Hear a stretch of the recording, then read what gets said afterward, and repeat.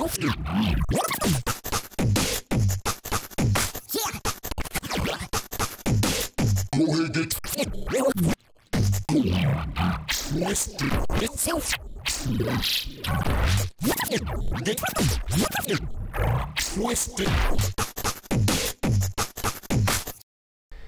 guys, this is Salamander Anagram with reactortutorials.com. If you like this video, please subscribe to our YouTube channel. We come out with new Reactor content about once a week.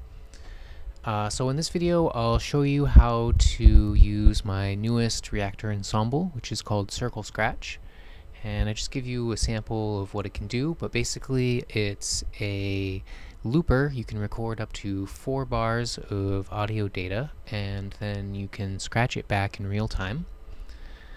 And it can be any audio data. It can come from any audio source that you can plug into Reactor. For the purpose of this tutorial, I'm just going to do something simple. I'm going to use some pre-made loops, but you could do things way more exciting, like recording live instruments and then scratching those on the fly. So note that the BPM of my Reactor project and the samples I'm using are the same. So you want to make sure that you do that. If you're recording loops coming from a DAW, then the Reactor BPM should be set automatically for you. So I've got the loop playing now, and as soon as I press record here, we're going to see it start recording. And if you look at the big visual we have that's taking up most of the screen here, the recording is going to be done at the spot where the orange line is intersecting the circle, and that's going to be our playback position as well for when we start scratching.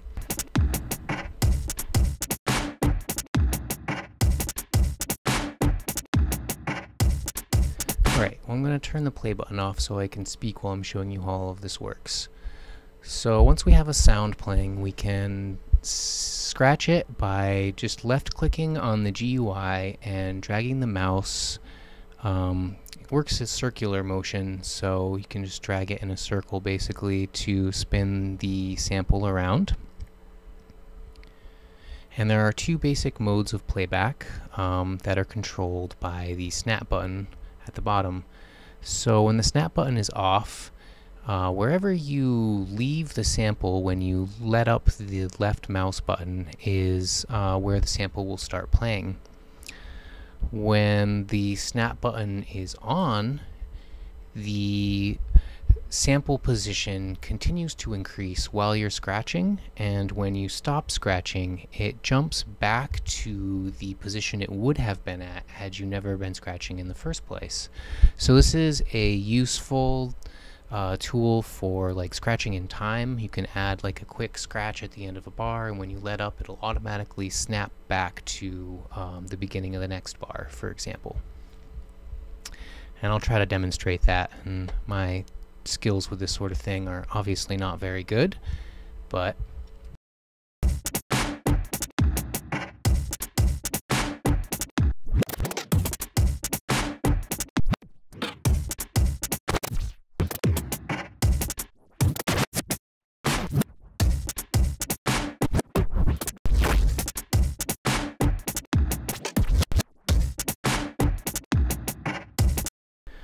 Alright, so another control we have is the follow knob, and this controls how fast the sample movement follows your mouse movement when you're scratching.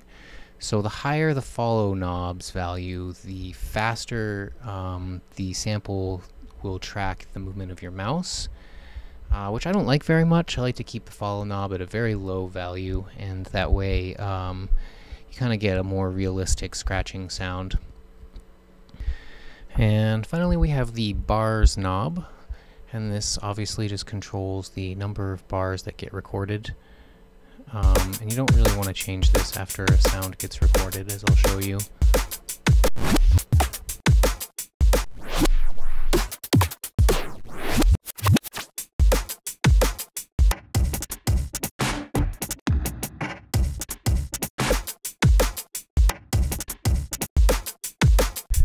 So yeah, increasing the number of bars there had a pretty strange effect on the playback.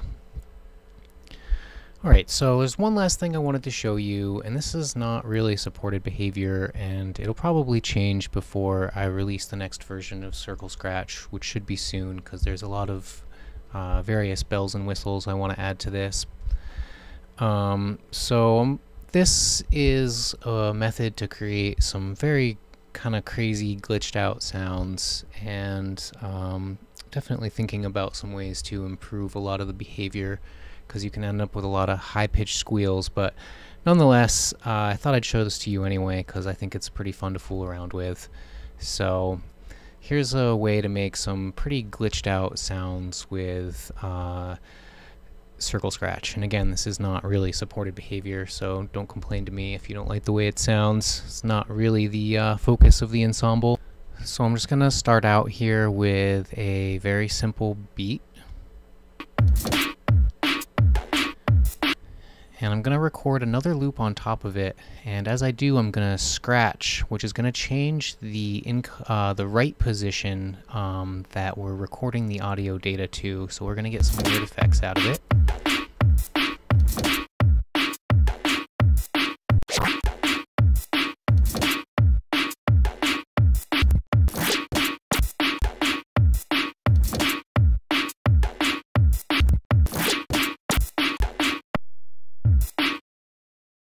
And if you repeat this process a number of times, you can just end up with these loops that are just utterly crushed bits and pieces of other loops. And I find it to be pretty fun. If you don't like glitch music, I can understand why you might hate it.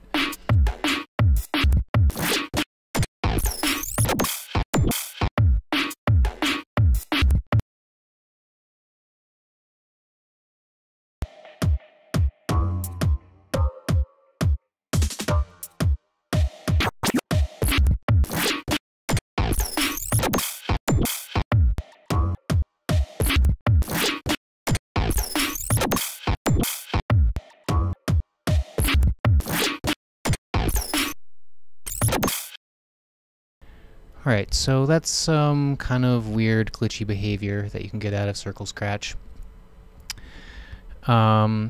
So I'm pretty into this ensemble. I really like the design of it a lot, and I feel like it's pretty creative. I have never seen anything quite like it before, which I'm pretty happy about. But I feel like there's a lot of potential that's not quite being reached in this current version. One thing I really want to add is the ability to automatically start recording whenever you receive a MIDI start clock, for example.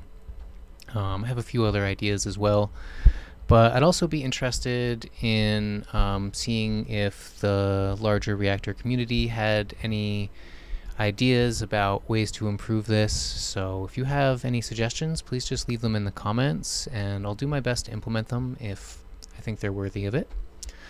Once again, this is Salamander Anagram with reactortutorials.com. I hope you guys liked this video.